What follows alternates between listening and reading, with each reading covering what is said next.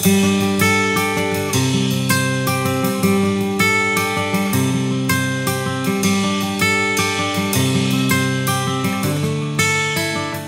is the time of backyard barbecues with iced tea and lemonade. I'm going to show you a quick tip so your drinks don't water down. I also have a simple solution so you can offer enough flavor options to satisfy even your most finicky guest.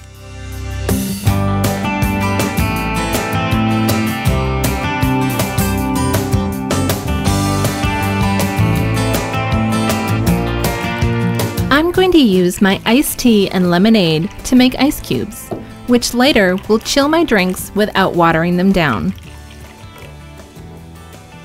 If you don't have ice cube trays, you can use individual snack-size containers that will fit easily into any freezer.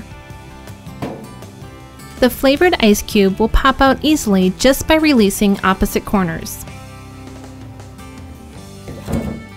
You can also use decorative trays to create beautiful drinks for any party.